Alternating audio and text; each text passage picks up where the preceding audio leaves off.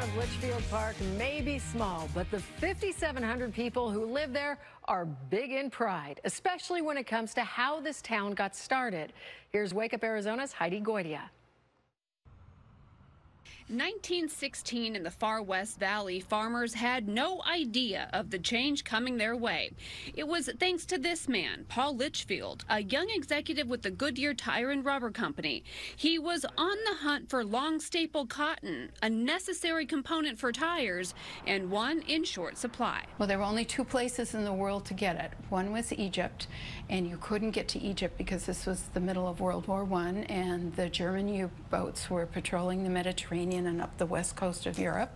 And the other place was along the barrier islands of our southeastern part of our country, and all of that was infected with boll weevil. He needed farmers to grow it, but farmers here said no thanks. He went back to Akron and he told his superiors, let's go out and buy and lease our own land out here and grow our own long staple cotton.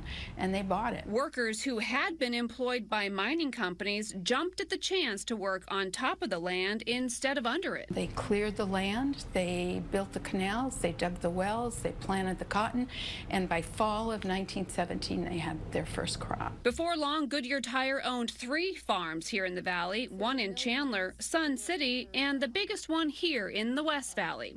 Thousands of workers moved in with their families, and before you knew it, a town was born. A little company town developed in the center of the ranch, and that became known as Litchfield Park. Goodyear executives wanting to come out and check on the progress would need a place to stay. So they built this small building that they called the organization house, and when the company elite would come out here to take a look at the farm, they had a place to stay and a place to eat.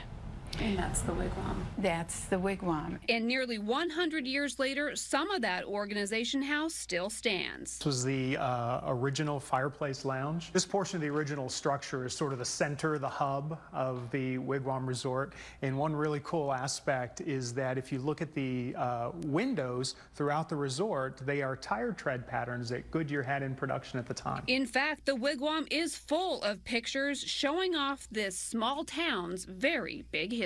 But there's definitely a great sense of place here, and history plays a big part in that. In Litchfield Park, Heidi Goitia, CBS 5 News. And when technology changed and cotton was no longer needed for tires, the Litchfield Ranch became an experimental farm, testing everything from green feeding of cattle to tires used on farm tractors. Coming up tomorrow, how one of the biggest soccer teams in the world, we're talking